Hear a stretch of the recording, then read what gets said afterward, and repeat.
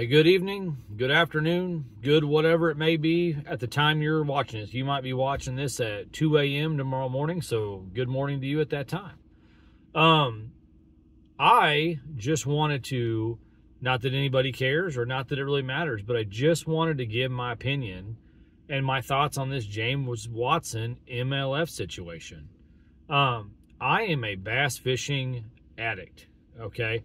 Not just a fishing addict, but I'm a bass fishing addict. I like to crappie fish. I like to walleye fish. I like to trout fish. But I love to bass fish, okay? And anybody who has ever grown up with me or anybody who knew me, knows me or whatever, knows that bass fishing is what gets me going, okay? I'm an addict. I admit that all the time. It's my drug. You know, I don't really drink. Yeah, I might have a beer every now and again.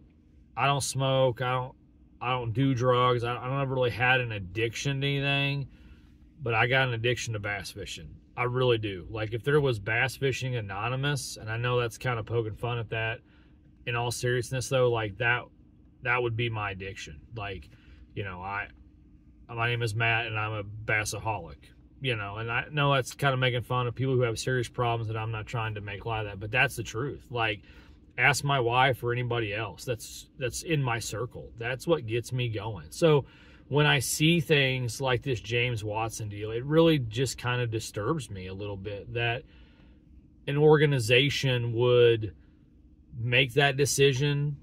Professional men and women within an organization would make decisions like that. I think there's so many layers. This is one huge onion. It isn't a one-size-fits-all situation or problem or issue. This is multi-layered, multifaceted, and I don't have all the time to talk about all that, so you will have to go on your own and do a little background research. A good interview to first see the issue would be the Bass Talk Live with Mark Jeffries and Matt Pangrak. You'll just have to Google it. You can probably Google Bass Talk Live, Boyd Duckett interview. That was done when Boyd Duckett's investment company or group, whatever it's called, bought FLW after the tragic ending to FLW. Unfortunately, I was too young, and I really wasn't into tournament fishing at the time of FLW. I really wish I would have been. I wish I would have had somebody in life that guided me through this tournament deal like I kind of do now. I really didn't. I give a lot of the credit, probably 75% of the credit, that to my buddy Jeremy Montgomery. We can go into that another time, another place, but I met Jeremy just by happenstance, reached out, just by happenstance. We started fishing together, and we fished a Stockton Friday Nighter. Gosh, man, I don't know how many years ago it's been. It's been 5 or 6 years ago probably, and that's all I was doing. I was fishing like a couple little local tournaments, and then I met Jeremy, like I said, by happenstance.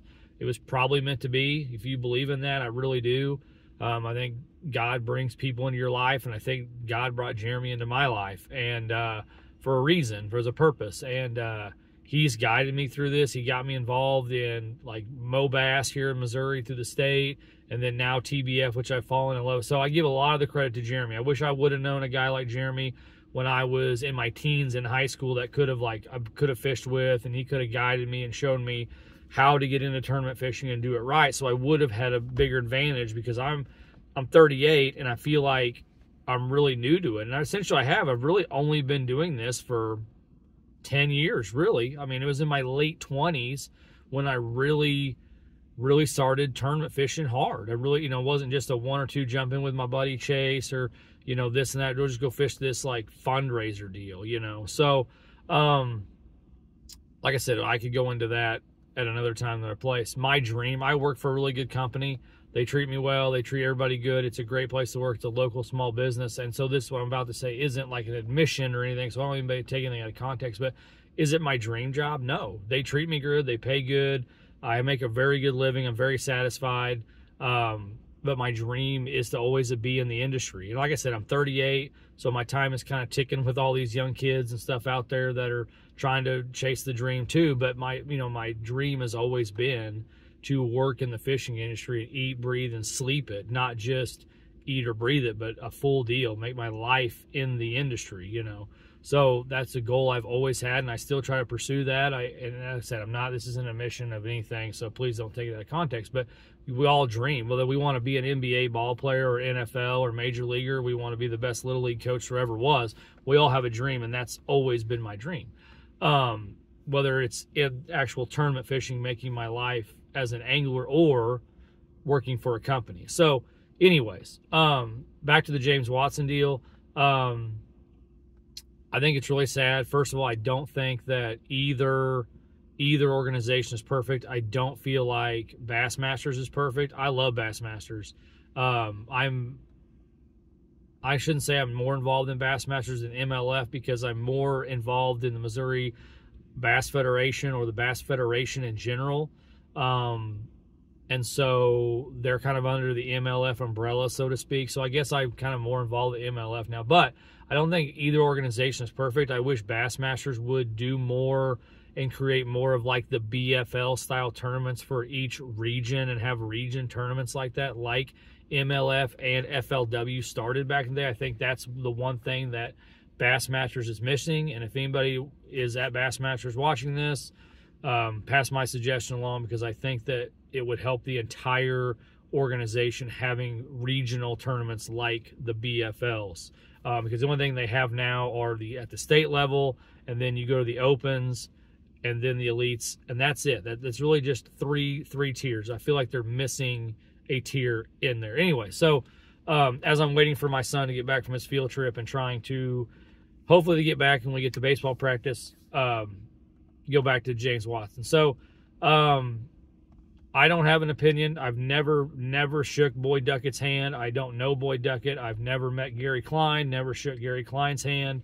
So with that said, I don't know them. I only know them through what I've seen on social media, interviews like on Bass Talk Live, and other podcasts or streaming services, channels, whatever it may be. But I really think that they are missing the ball in this James Watson deal. I think James Watson, for all his flaws, now you may not like his mouth. He does say some things sometimes I wish he shouldn't, as far as language and this and that, but he's 100% authentic. He wears his emotions on his sleeve, and he's going to tell you what he thinks, how he thinks, and how it is right then and there, whether there's a 12-year-old kid standing there or an 85-year-old man. That's just James Watson. I respect him for that. Like I said, sometimes I kind of have to watch some of the things at the house, because I do have a 10-year-old son who is he's starting to love bass fishing, especially after going to the Bassmasters Classic. And I will say this, if James Watson ever sees this, thank you very much, because my son has talked nonstop about the Bassmasters Classic, and he met you along with many other pro anglers, and you've totally made a huge impression. And that's where I want to go with this also, is I think MLF could have sat down with guys like Watson and others who have been more vocal and said, hey guys, let's really do this. But unfortunately, the optics of the whole deal, for me, they just don't seem to want to do that for the optics of it. And I heard one of their top anglers, if not their top angler, on Bass Talk Live yesterday. It just seems like there is what I would call the Boyd's Club. He's got his little club of boys, and I think they're boys because it's not many of like the men, the older guys. It's kind of the young up and comers, and some of the, the guys, the YouTube guys. Okay. But they're all the younger guys. I just feel like he's got his club, and if you're not in the club, then you're just kind of out there on your own. Good luck to you. Hope you make the top, whatever it is this week, whether it's the top 70 cut or the top 80 or 85. And if you're out of the loop, you end up like Mike McClellan, who was an owner. They kicked him out. They said, oh, you didn't fish good enough. We changed the number. Now we're going whatever. And Mike McClellan, who is a freaking stick, an Ozarks fishing legend, is not on tour. He's fishing the EQs now and fishing a bunch of stuff around here, which is awesome because they get to fish against the pro legend like Mike McClellan. But neither here nor there. I think that Mike is a good example of not being in the club. I think if one of the club members would have not made the cut. It would have not been in that top whatever. The number would have been changed to make sure one of their boys got in it. But because Mike isn't in the club, even though he's an owner, they kicked him out, essentially. So I think James isn't in the club because he is honest and vocal. Like I said, is James perfect? Not at all. But I think MLF, Boyd Duckett, Gary Klein, whoever, managing company, Johnny Morris, for goodness sake, all the major sponsors, that somebody should have all gotten in a room and said, hey, we did wrong, you did wrong, let's start fresh. What can we really do to change this? Let's change the trajectory of the company. Because the way I look at it, you may not be around 3, 4, 5 years.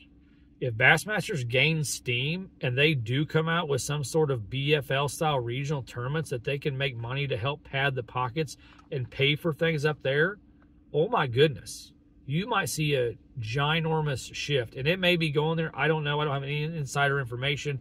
Like I said, I just know what I read on social media, watch on YouTube, etc. Okay? So I don't know what their financial situation is, but it doesn't seem to be good because of all the changes. I never think change is good. Slow and steady wins the race, and they make a lot of changes for everything to being so stable and so solid over there. I just don't have the faith. So anyways, I just feel like MLF has done themselves a huge disservice. James is one of their probably most popular all-around anglers as far as popularity. He's got huge social media following, and that's what everybody wants now in pro fishing. You can't just rely on skill. There are so many skilled regional anglers that I fish against that are older that have no desire to do social media, don't even have a Facebook page because they're in their 40s and older, but dadgum can they catch bass. They could catch bass over here in this ditch that's flooded from the rain the other night. They're that good, but they don't do social media and they don't care to because all they want to do is go to Table Rock, Stockton, Palm de Terre, Bull Shoals, Lake of the Ozarks, go cash a $3,000 check and live to fight another day. They're not worried about it. But if they were and they had a social media, oh my gosh, they'd be awesome. But they have no desire and they're comfortable. They're fine, that's good for them. But in today's age, in today's world, if you don't have a huge social media, that's what I think holds me back sometimes is my social media kind of sucks because I'm busy. I got 2 kids. I got a wife. I got a full-time job, got Little League Baseball, so on and so forth. And I just don't have time to do the YouTube and go buy a GoPro. And you know, there's a guy, Luke Ruth, around here. He's a phenomenal angler and he's got the social media down. You know, he's been on some podcasts and some Facebook shows and this and that. Good job, Luke. He's figured it out. And we're all probably striving to be more like him to get there as far as the social media. He really nails it. He does a great job. He kicks my butt all the time, too, fishing some of these events. So he's a good angler, too. But I just feel like, I know I've taken almost 13 minutes to say this, is I just feel like probably MLF has 75% of the blame and they're in the wrong, and James does have 25% because no one is blameless in this whole matter. You know, James could have handled it different, but if everything that I'm hearing is true and Boyd refused to talk to James and Gary refused to talk to James and all they got where he got was secretaries and other members, then that's wrong too. That's 100% wrong. They all should have gotten in the room. Like I said, Johnny Morris being the title sponsor, the owner of the title sponsor, and then James's sponsors and MLF, Gary and Boyd and whoever else and who, you know, whatever. The angler, they have this alleged Anglers Association deal that they help make decisions and representation. If you have that, why aren't you sticking up for James? He's an angler. It doesn't matter. My experience with unions and representation, it doesn't matter if the guy's wrong. You're supposed to stand up for him. That's how this works. I was a union member at one time, and guys screwed up all the time, but the union fought for them because they were a member.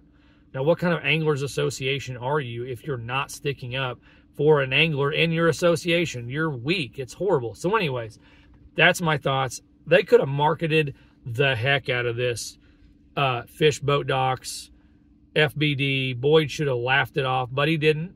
Apparently, he got mad. He got frustrated at James. James was told to cool it, didn't.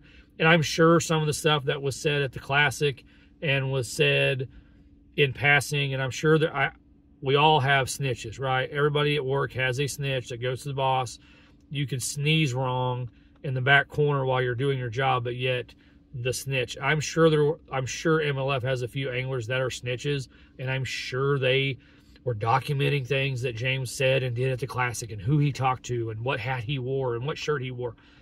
I'm sure they all got back to Boyd, and it was like, oh, James did this, because it was shortly after the Classic, between the Classic and Easter, that all this went down. So I just, like I said, now I've taken 15 minutes to do this, but I like James. I like all of his companies that sponsor him, except for one, because one of them is a competitor, a national competitor of my company that pays my bills and feeds my family. So not too fond of that company. It's a plumbing supply company. You all can figure it out. I'm not going to say their name because I'm not going to give them free advertisement. So, but that's only one. But I love Black Rifle Coffee, and everybody else with his brand is awesome. So, like I said, that's my opinion. Whether anybody wanted to know it, anybody cared, it matters, whatever. But James Watson, you keep doing you, and I believe he's probably going to come out smelling like a rose on this, because I bought a hat the other day to support him, and I just got my notification that it shipped. So they're making a lot of hats right now and shipping a lot of James Watson clothing from the company he's using to do that. So anyways, thank you again for always watching. Let me know what you think. Let me know how you feel. If you agree with me, disagree with me, just let me know. So as always, take care. God bless y'all. We'll see you on the water.